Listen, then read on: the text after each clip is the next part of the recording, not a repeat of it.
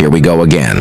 Manchester United may have to wait a number of weeks before Sporting Lisbon boss Ruben Amorim takes charge as their new manager, reports claim. Sporting all but confirmed United will poach Amorim after announcing the Premier League giants are willing to pay his £8.3 million, which around to €10 million release clause. The Lisbon giants did not confirm whether they had accepted the Red Devils' advances in a letter to the Portuguese stock exchange, but reports suggested it's only a matter of time until a deal is finalized. According to the Mail, however, talks have hit a snag regarding the Portuguese tactician's notice period, which will last several weeks. United are happy to meet the 39-year-old head coach's clause, but are currently negotiating when he can start. Amorim may now not be in the dugout when the Premier League giants host Chelsea on Sunday. In fact, the Sporting boss may not take charge until Man United visit Ipswich on November 24th. Interim boss Ruud van Nistelrooy will be in charge against Leicester in the Carabao Cup last 16 on Wednesday at Old Trafford.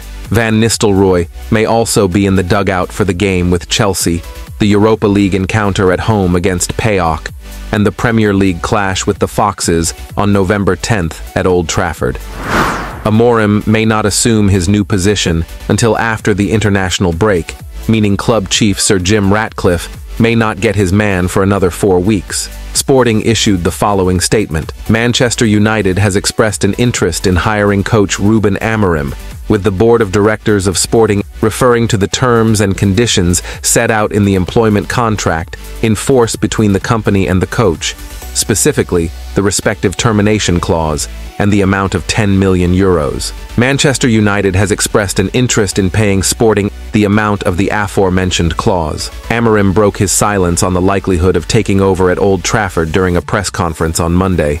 He said, "I was already expecting this question about Man United, and obviously I'm not going to talk about the future, because otherwise I'll always have to comment. I'm very proud to be Sporting coach, that's all." United sacked Erik ten Hag after the club's worst ever start in the Premier League era. On the other hand, Victor Gyökeres is expected to join Manchester United, following his manager Ruben Amorim, who is reportedly on the verge of taking over at Old Trafford. The Swedish striker has been in sensational form for Sporting CP, netting 16 goals in just 15 games across all competitions this season. Football insider Fabrizio Romano reports that Amorim, currently preparing to exit Sporting, is keen to bring his top striker with him to Manchester United. Gyökeres's impressive goal-scoring record would be a huge boost for United, who are looking to strengthen their squad and improve their performance in the Premier League. If finalized, this double move would bring new energy and tactical prowess to Manchester United, with a skilled manager and a high-scoring striker ready to make an impact at the club. In other news, Euro, Shaw, Mount. Manchester United injury news and return dates ahead of Leicester match. Ruud van Nistelrooy will take interim charge of Manchester United for the first time when they host Leicester City in the Carabao Cup 4th round at Old Trafford this evening. Van Nistelrooy was placed in caretaker charge on Monday, after the United hierarchy made the decision to sack Erik ten Hag. The club is trying to appoint Ruben Amorim as the Dutchman's permanent successor. As far as the visit of the Foxes is concerned, Van Nistelrooy is poised to select his matchday squad from the same pool of players that were available for Sunday's 2-1 defeat to West Ham United at the London Stadium. None of those who currently feature on the injury list are expected to return, meaning Van Nistelrooy will not be blessed with a catalogue of options. With that said, here is all the very latest on the injury front ahead of tonight's game at Old Trafford. The first one is Noussair Mazraoui. He injured a knee. Mazraoui was withdrawn in the closing stages of the defeat to West Ham after a coming together with Hammers match winner Jared Bowen. The severity of the injury has not been disclosed, meaning it remains to be seen if he will make the squad tonight or not. His potential return date is unknown. Lenny Yoro. He injured a fractured metatarsal. United issued an update on Yoro last week, confirming he had started training outside on the grass. He has been sidelined since fracturing his metatarsal in the opening game of United's pre-season tour of the United States in July. United anticipated he would be sidelined for around 3 months after undergoing surgery at the start of August. He was walking without crutches as soon as early September and has been working hard in the gym at Carrington. He will not be rushed, and his competitive debut for the club is not imminent. He expected to come back in November. Next one is Harry Maguire. He injured a foot. Maguire has been absent since being forced off against Aston Villa prior to the international break. He limped off the field, requiring support from members of the United medical team, and was replaced by Matthijs de Ligt just before half-time. Maguire posted on social media that he would be out for a few weeks, something former United boss Ten Hag confirmed a few days later. He expected to come back in November. Next one is Luke Shaw. He injured a calf. There is no light at the end of Shaw's injury tunnel, it seems. After originally being tipped to return after the first international break of the season in September, and then after the second earlier this month, his absence is still ongoing. Speaking after the defeat to West Ham, Ten Hag, former United manager, confirmed Shaw had suffered a setback and that his recovery is not going in the direction United would have hoped for.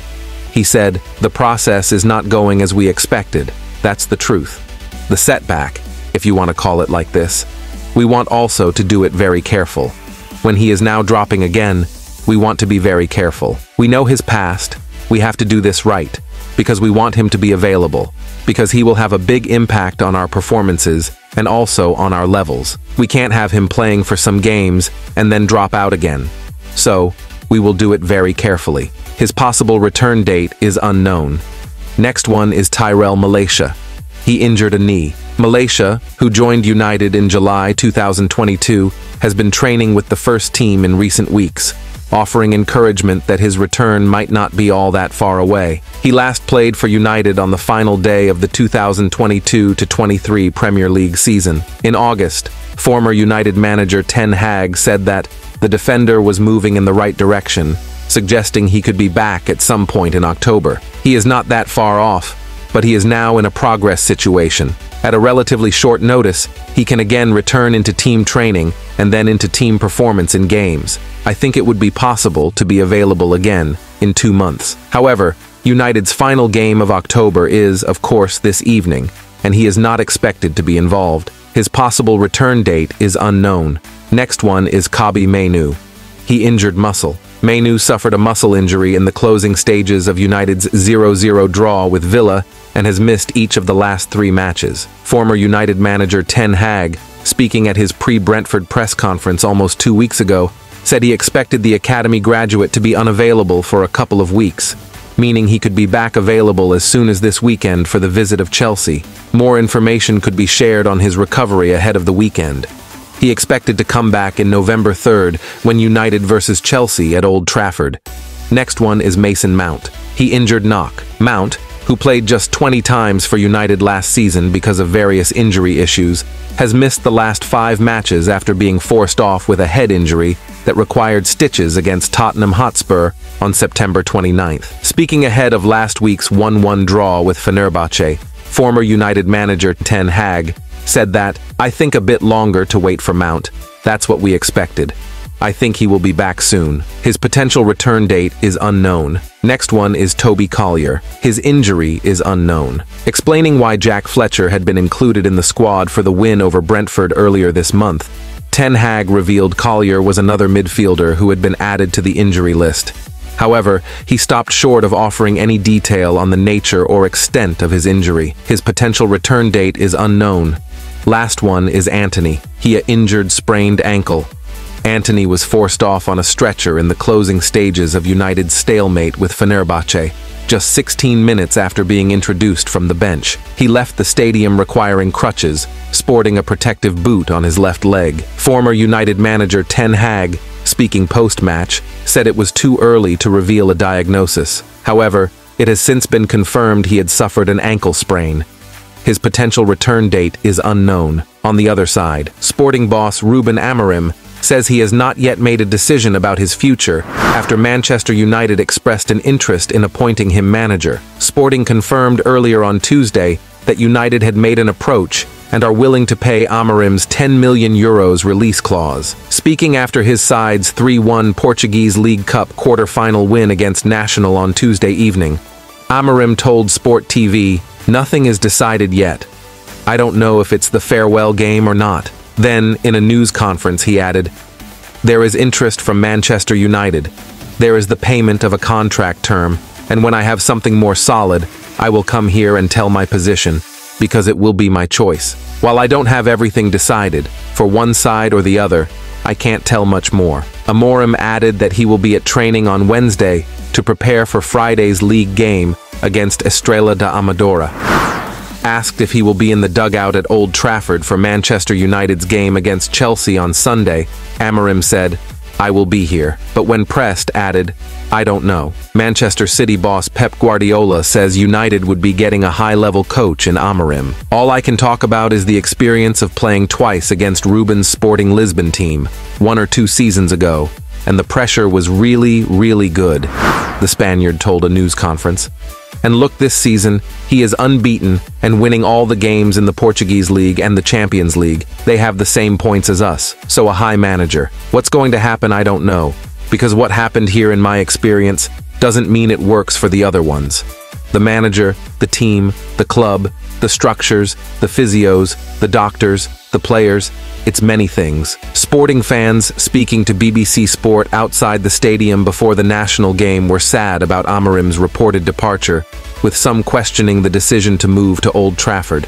According to Fabrizio Romano, a reliable source for transfer news, United has reached out to both Sporting CP, Amorim's current club, and the manager's representatives to discuss a possible move. Sources indicate that United is in the early stages of negotiations to bring Amorim to Old Trafford. United's representatives are working with Sporting CP and Amorim's camp to discuss the terms of his release from the Portuguese club. An important factor in this negotiation is Amorim's release clause, a specific fee set by Sporting that United would need to pay to allow the manager to leave his current contract. The talks reflect United's interest in giving the team a fresh approach under new leadership. Ruben Amorim, known for his impressive work at Sporting CP, has gained a reputation for his ability to develop young talent and implement a modern, exciting style of play. United's management is exploring if he would be the right fit for the club's ambitions. At just 39 years old,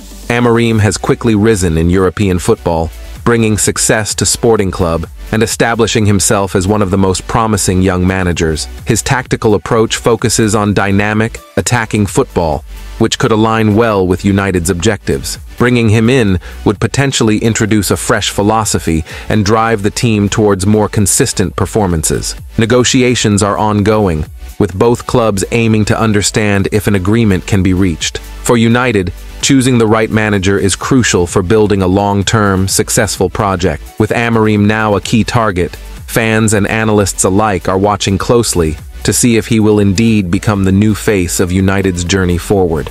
In other news, Ruud van Nistelrooy, appointed Manchester United interim manager after Erik ten Hag's dismissal. In a major shakeup, Manchester United has decided to part ways with Erik ten Hag, their head coach, after a challenging start to the season. Just hours after his departure, former United striker Ruud van Nistelrooy has been appointed as the interim manager to lead the club for the time being.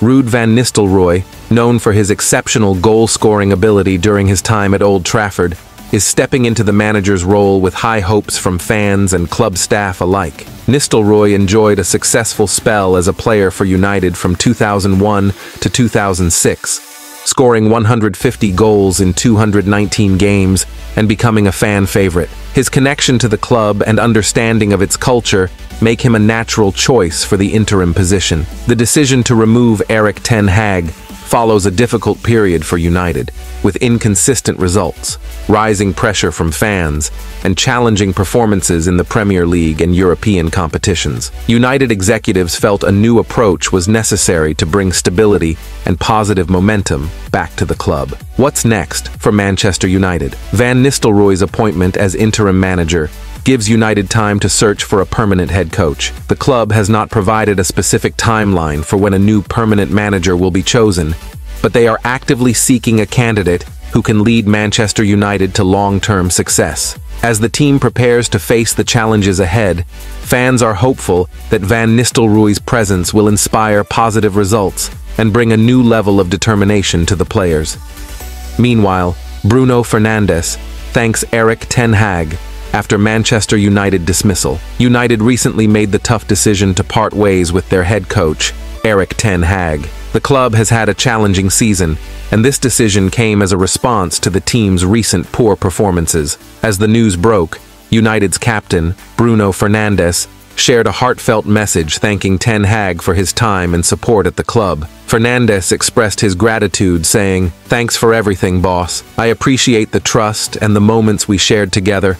I wish you all the best." He acknowledged that while recent results weren't up to expectations, he hoped that fans would remember the positive impact Ten Hag had on Manchester United. The Portuguese midfielder highlighted that despite the struggles in the last few games, Ten Hag's influence on the team shouldn't be overlooked. He said, "Even knowing the last period hasn't been great from all of us, I hope you fans can keep with you the good things Erik has done for our club." Ten Hag, who joined Manchester United with high expectations, worked hard to improve the squad and implement his style of play.